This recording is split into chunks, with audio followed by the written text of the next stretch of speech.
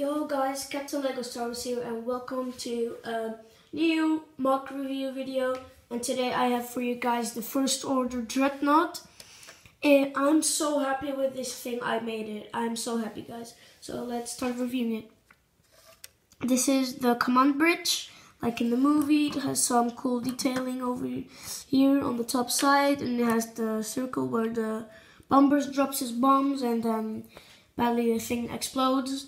And there's a little blue here, I don't know why. Just some cool, very cool detailing. The studs over here have to represent turrets. And this thing has to represent turrets too. And there is some good detailing here. And then we got a red stripe, like to represent it from the First Order. And then we got its this. And if we look underneath, it looks like a rainbow. And it has the cannons too. I made the cannons of easy, simple pieces. This one, I just didn't have two of the same things of these ones, so I used different, but it's working very good. So yeah, this thing is awesome looking.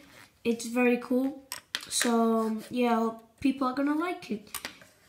I'm just so happy with this thing. It has really awesome detailing. The command bridge too has some tiles, and yeah, it's just really amazing. I'm so happy with the thing, and the front is also looking really cool.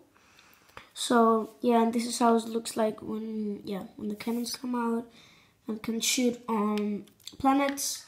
So yeah, guys, thank you for watching. Captain Lego Star Wars. Bye.